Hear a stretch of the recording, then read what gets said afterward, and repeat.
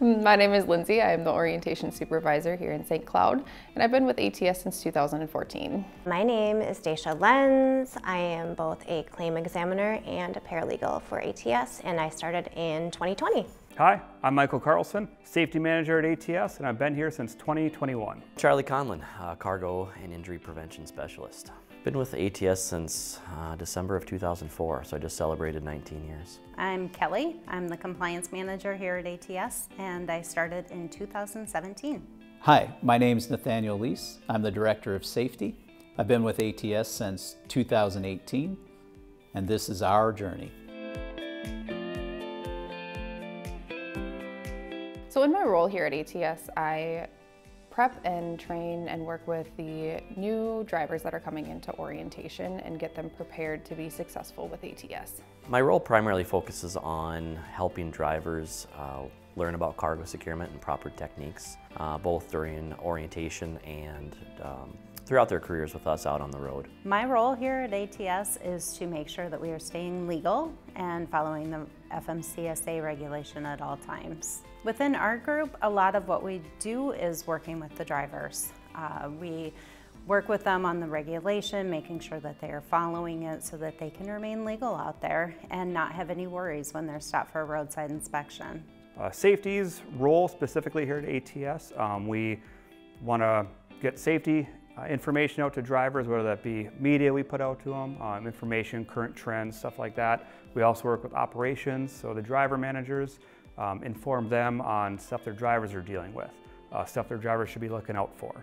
We also work with new drivers coming in, training them and making sure they're up to our expectations of a driver. We also work with all different departments here at ATS. We joke around a lot in the claims department that our role is to really clean up the messes, whether it be on our side or on the other side.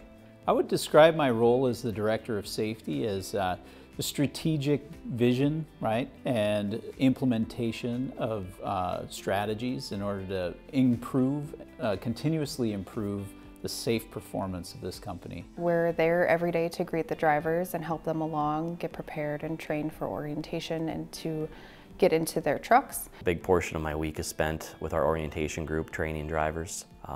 Every week we bring in an orientation group of new drivers here in St. Cloud, so we spend our week either road testing those drivers or training them on cargo securement. Following up on claims, checking in with the drivers to make sure that their trucks are being fixed in a good amount of time, getting them back on the road. Training that we do with the drivers to make sure that they have a good grasp on the regulation, why it's important and why they need to follow it. Meetings, presenting, writing, do quite a bit of writing. There's a lot of interaction between departments. So we work with our maintenance department, for example, to make sure the equipment remains safe.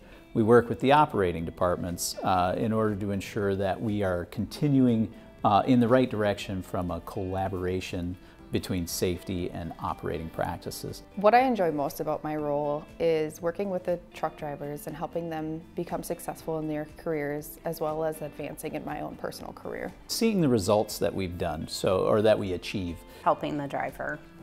We often get drivers calling in feeling a little helpless. Maybe they had an issue with their medical card or there was an issue at the DMV with their CDL. I believe in what I do. I believe in safety. I think the roads could be a safe place, and I like always working towards that goal of delivering freight safely. Some of the biggest challenges we face is the advancement of technology. Technology is changing all the time, and so each company uses different applications and systems. So teaching those new applications and systems is like switching from Apple to Android. It can be challenging. Every department has their own goal at the end of the day, and finding that push-pull, that balance to work hand in hand with everybody could be a challenge, but it's also very rewarding. Technology, especially in the e-log group, all of the drivers have to log all of their time on an ELD tablet. Sometimes the tablet's not working properly, sometimes the driver doesn't know how to work it. So they spend a lot of time educating the driver, helping them if they are having tablet issues, and coming to a solution.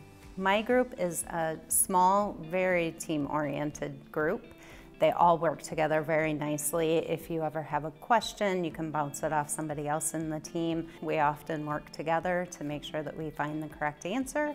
Teamwork within my group and the organization consists of a lot of communication and collaboration, just to make sure drivers are well trained and prepared to be successful.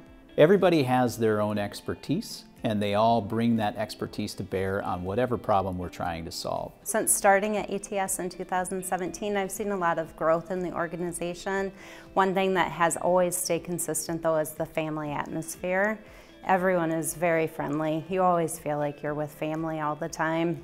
Coming into a company where you feel like family and it's very welcoming instead of that corporate industry feel was just something that caught me right away.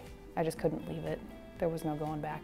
There's so much more to the trucking industry than just drivers and dispatchers. You've got your safety departments and recruiting, you've got a whole family of drivers out there along with the family inside the corporate office. Jump in with both feet, because I came into the transportation industry not knowing anything at all. I would say don't be afraid of it, right? All of industry or business in general, it's all relatively the same, right? The nuts and bolts might be different, but righty-tighty and lefty-loosey is always the same no matter where you go. It's about people and it's about process, and everyone has to have those skills in whatever industry or career they choose to do. The rest of it's just learning what it is that that particular industry requires, and none of it's all that scary.